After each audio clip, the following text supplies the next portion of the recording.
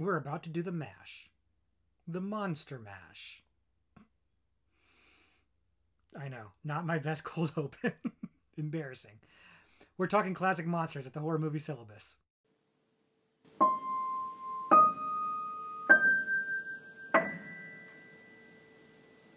Hey everybody, welcome back to the Horror Movie Syllabus. My name is Professor Victor, and as usual, I'll be your host as we discuss all of the essential, noteworthy, must-see, and interesting horror films in modern horror. If you're new to the channel, you can find out more about the Horror Movie Syllabus in our introduction video. I'll leave a link to that in the description below. But essentially what we do here is we pick 3 movies in a particular subgenre to discuss as the most noteworthy or essential or important films in that subgenre. Today's subgenre is classic monsters. And by classic monsters, what I'm referring to are what are commonly called the universal monsters. The monsters from the movies made by the Universal Studios in the 1930s and 40s, and maybe later. Specifically, we're talking about the ones that everybody knows: Dracula, Frankenstein, the Mummy, the Wolfman, Creature from the Black Lagoon, all the classic monsters, the ones that kids would have costumes of even today. And that's kind of the point of the classic monsters, is that they are kind of ubiquitous. Everybody knows them. They cross generations, they cross nationalities, genders, everything. Everybody knows the universal monsters. They've left an indelible mark on horror, and while those movies are out of scope for the Horror Movie Syllabus, I may one day still do a video on them because they are that important. They are that significant and that influential in modern horror. But they are out of scope from the Horror Movie Syllabus, which starts from 1970s on. That said, there have been many modern takes on these classic monsters. So that's what we're going to look at today. Horror movies that did modern versions of the classic Universal monsters. Now, as usual, the Horror Movie Syllabus likes to rank these movies as undergraduate, graduate, and postgraduate. And in this case, those rankings are going to be levels of quality, with undergraduate being the lowest quality and postgraduate being the highest quality movie. With that said, let's just go ahead and get right into the movies.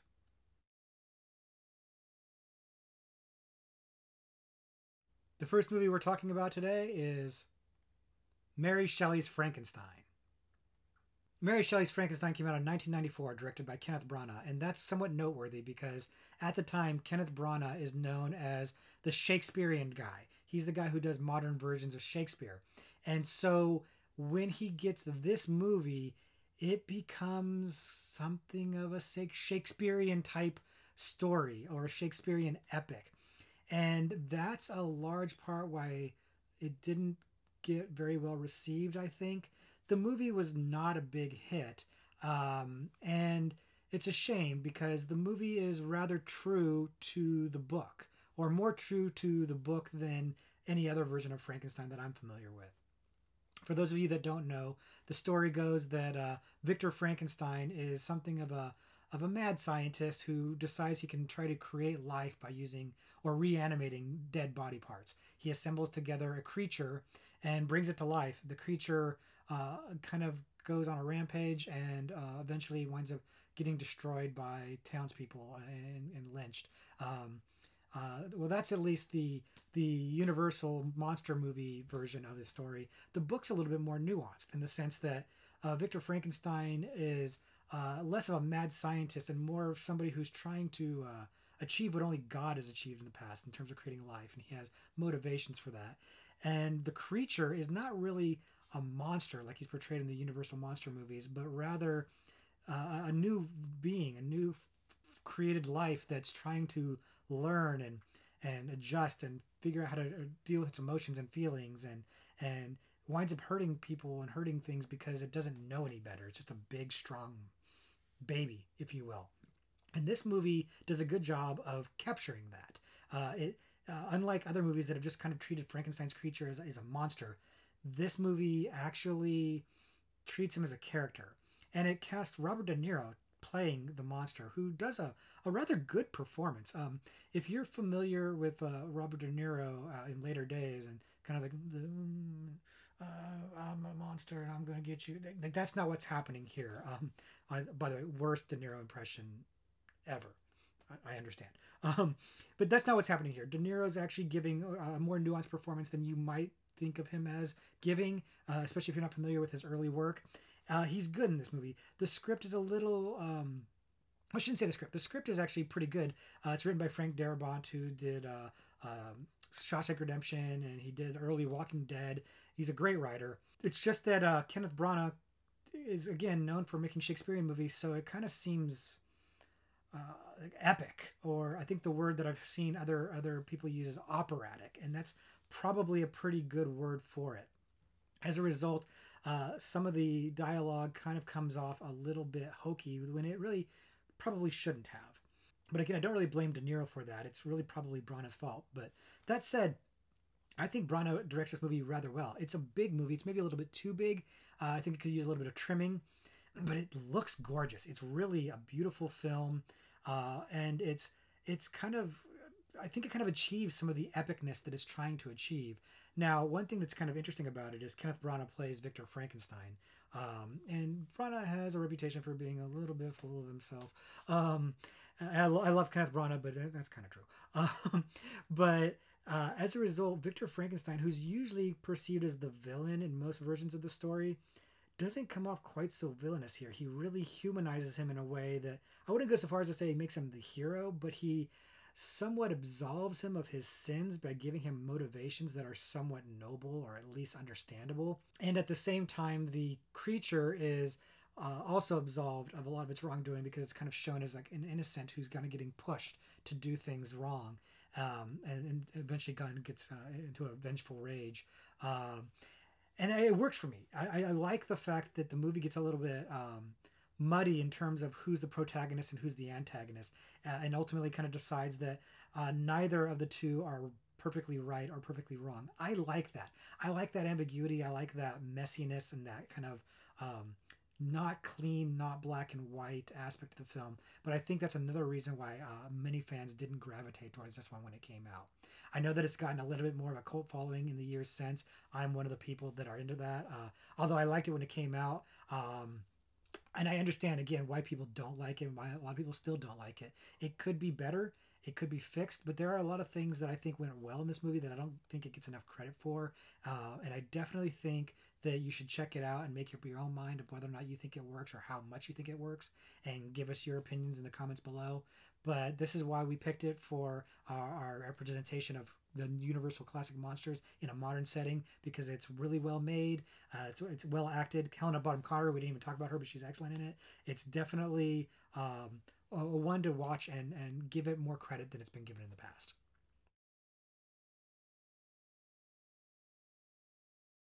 Our second movie that we're talking about today in Classic Monsters is The Wolfman. Now, The Wolfman came out in 2010, and that may be a little bit of its problem, because if there's something that's a bad thing or a problem in this movie, it's the CGI, the computer generated graphics. They aren't great. The wolf transformations in particular, they're not fantastic, and they weren't even fantastic at the time. It's not that they've aged poorly, it's that they're just not that good. They were never that good. But outside of that, I think this movie's fantastic, and I'm maybe a little bit in the minority on this one. It's another one that really was a bit of a box office flop, got critically maligned, and I don't know why. It's a gothic but modern retelling of the classic Universal monster story of the Wolfman. If you don't know about that movie, it's a pretty simple. Man gets bit by a wolf and turns into a werewolf. There's not a whole lot to it, but the movie does a really good job of humanizing the character, who's played by Benicio del Toro, so that when he starts to struggle with his wolfness or his werewolf curse, you feel it, you care about it. The acting is really good across the board. You've got Anthony Hopkins in there as Benicio's dad, chewing up scenery, just big and gregarious and great. He works in the movie very well. And Emily Blunt centers the movie. She grounds it, being the love interest for Lawrence Talbot, who's the character that Benicio plays. And it's also just beautiful. It's absolutely gorgeous. It's really well shot, and it just looks great. The set design, the production is just wonderful. It really captures like that old Universal monster feel, and for the life of me, I can't understand why people didn't gravitate towards it more. I don't know what it was that people wanted from it. It really is a modern version of the classic Universal monster movie. It's very true to that source material in both look and story. And it's just, if you don't like old films from the 1930s and 40s, if you don't like black and white films, if you don't like the pacing and the acting and stuff like that from old movies like that, then this movie should have been the remedy for that. It really is just like a modern sensibility or modern filmmaking sensibility with a classic story. And I can't understand why people didn't love it because I loved it. I loved it at the time, and then I rewatched it again recently before making this video because I was like, well, maybe I just loved it at the time, and it really, if I look at it with fresh eyes, I'll see the flaws in it. Nope, nope. I rewatched it, and I just think it's great. It's really, really good, and I don't understand, other than the CGI, why people dislike it. Because the CGI, especially at the end, I can't defend it. I can't defend that CGI. It's kind of like the CGI at the end of Black Panther. There's no excuse for it. It's just bad. If they had gone practical, I think this movie would have been an instant classic. As it stands, I think it's a modern classic. That's why I've chosen it here. If you have a different opinion, by all means, share it in the comments below. I'd like to hear it, but I'm saying that the Wolfman is an excellent modern representation of a classic Universal monster. Definitely check it out. Let me know what you think. I love this movie. I think it's underrated, and I think it deserves a fairer shake than it's gotten.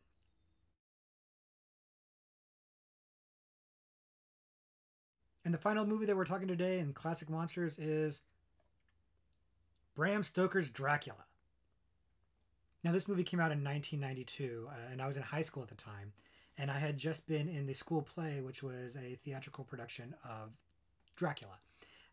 In case you're wondering, I played Abraham Van Helsing. And in case you're also wondering, yeah, I was a slight theater nerd, but not a total theater nerd. So there you go. This movie came out shortly after that. We had done that play, and we all saw it together as a cast. Opening night, we all went together, and this movie blew me away. It's so good. It's beautiful. It just looks so lush and stylish, and the imagery is just captivating, and the imagery is creepy when it should be creepy and gorgeous when it should be gorgeous. The cinematography is just lush and beautiful and rich, and the performances by and large are just wonderful, with one notable exception that we'll get to in a minute. I remember not everybody felt this way about it. It kind of had a mixed reaction, if I recall correctly, in part because I think people were expecting the classic Universal monster Dracula, the Bela Lugosi, I want to suck your blood, and the cape and the slick back hair and the widow's peak and all that stuff. And Francis Ford Coppola, the director of this movie, did away with all of that and gave a not a modern take. It wasn't a modern film. It was still set in time period appropriate, but a different take on the character. And Gary Oldman's take on Dracula has become an iconic version of the version of Dracula. Maybe not quite as well known and iconic as Bela Lugosi from the Universal movies, but pretty darn close. He did something fresh and original with that character that is so wonderfully over the top, creepy and unsettling and unique and memorable. And I absolutely love it. I love it when he's creepy, withered Dracula. I love it when he's sexy, handsome, man about town Dracula. Gary Oldman crushes it in this movie like he does in pretty much everything he does. Winona Ryder as his love interest is, I think, good. I know some people think she's terrible in the movie. I think the accent's a little bit shaky. I'm a Winona Ryder apologist. She's one of my favorite actors from the 90s. I love her, and I love her in this movie, so there's that. Van Helsing's played by Anthony Hopkins. Again, kind of chewing up scenery in this and working really well. I again was Van Helsing in the play version, so I was kind of particular to Anthony Hopkins in this movie. The one weak link in the movie is Keanu Reeves. And we haven't really talked about Keanu Reeves yet on the channel. I'm a big Keanu Reeves fan. I love him to death, but there are three categories of Keanu Reeves films. There's movies that he's terrible in and it kind of ruins the movie. There's movies that he's not particularly good in, but it doesn't really ruin the movie. The movie's still good. And then there's movies that he's genuinely good in, although that's a small category. This movie kind of falls in the first category. I don't think the movie's ruined by Keanu's performance, but it's close, man. He's really struggling in this movie. He is out of his depth. He is miscast in this movie. He looks uncomfortable in this movie. his accent is atrocious. He's just not good in this movie, to the point where it's hysterical and almost distracting, and it almost derails the movie for me. And I think it does derail the movie for other people. But for me, it's not enough to ruin it. The movie has far too many good things going on to let that one bad thing kind of ruin it. And again, I have love for Keanu, so I can kind of just like laugh it off a little bit. But he is bad in it. And if you haven't seen it before and you watch it, you'll see. There's no redeeming it. It's a rough performance, man. But overall, acting is good.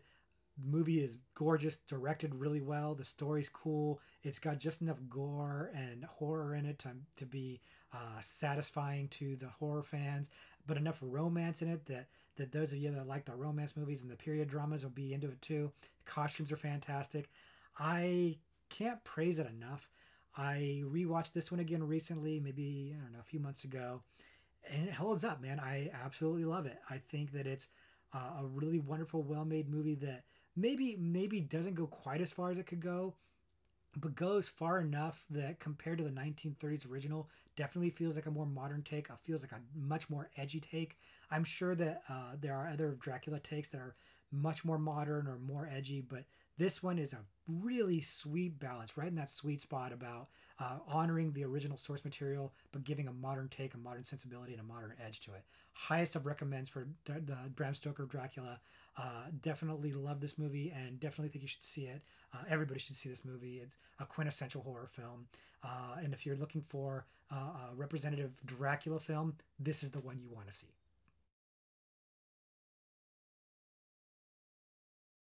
So that's going to do it for our three picks for noteworthy modern versions of the classic monsters. However, as some of you know, we like to give a few extra credit films for those of you that like this particular subgenre and looking for a few more recommendations. The first one I'm going to mention is Dracula Untold, which came out a few years ago and was one of the early attempts for Universal to reboot their classic monsters as something of a shared universe. And it didn't really work out so well because the movie didn't do very well. It starred Luke Evans as Dracula, and he's great in the role. In the movie, doesn't achieve the Bram Stoker Dracula version of beautiful, lush cinematography and imagery, but it's not bad. It's a little heavy with the CGI and not the best CGI in the world, but I liked this take. I think it's an underrated movie. I kind of wish that it had successfully launched the Universal Monster take. I would have liked to have seen more movies in this universe. Unfortunately, they didn't carry on with it, but if you haven't seen it, give it a chance. It wasn't successful. A lot of people didn't like it, but I stand by it. I think it's a pretty good movie. So check it out if you haven't already. Give it a chance and tell me what you think of it. The next movie I'm going to recommend is called The Bride. And The Bride was a 80s film that was a modern take on The Bride of Frankenstein, another Universal classic monster film. The movie's mostly remembered for having rock musician Sting in it as Dr. Frankenstein. And he's good in the movie. And the movie is good. It's kind of a gothic romance tale. And it's not a classic. It's not a must-see movie. I remember getting a lot of buzz at the time it came out, but it hasn't really gone down in history as one of those quintessential movies, hence why it didn't actually make the syllabus. But I'm recommending it here as extra credit because it is good. It's a cool take on the matter. And if you like Sting, you should definitely check it out. And I do. I like Sting. Or at least I like early Sting. Later Sting, not so much. But this is not a video about music. This is a video about horror movies. So The Bride, a good horror movie. I would say check it out. Again, manage your expectations. It's not amazing, but it's good. It's worth a watch. And if you're liking modern takes on these Universal classic monsters, this is one you should definitely check out. And the last extra credit movie that I'll mention is Hollow Man. Now, Hollow Man stars Kevin Bacon as the Invisible Man. It's not really a modern retelling of the Universal movie with the Invisible Man. It's really just a new movie or a modern movie with the same concept of a man who can turn invisible or turns invisible and how he kind of loses his mind and loses his morals. And I like that aspect of it. I like that they really delved into the immorality of somebody who isn't seen and how they start doing things or acting in ways that they wouldn't have normally acted if people could see them. That was a cool idea. That said, it gets a little bit sleazy in a way that I think is uncomfortable for some viewers. So trigger warning, I guess, on some of that. But I think that that's actually something that is worth looking at because I think that is something that a lot of guys who turned invisible might actually start doing. And I think that's actually true to the original Invisible Man character from the Universal series, because that was kind of what happened with him too. Not to that sleazy degree, but his morality kind of went out the window, and so I like that aspect of it. I like that it takes the themes from the original Universal movie and explores those a little bit more in depth in a way that is a little bit more modern. Plus, the special effects I think hold up fairly well in that movie. So definitely check out Hollow Man. Let me know what you think of that one as well. So that's all the extra credit movies we're going to mention. If you are expecting to see a movie in this subgenre in this video that you didn't see, there's a chance that maybe it pops up in another category in the horror movie syllabus. For example, the most recent version of the Invisible Man that came out in 2020 that starred Elizabeth Moss is definitely popping up somewhere else in the horror movie syllabus. And there's some other movies that you might have thought could have popped up or qualified in this video that'll pop up in other areas in the horror movie syllabus. But go ahead and let us know down in the comments below what other movies you would have thought should have been included in this video for this subgenre. I'm interested in seeing what you guys came up with. That's going to do it for this subgenre of horror. As usual, thank you guys very much for your attendance, and class dismissed.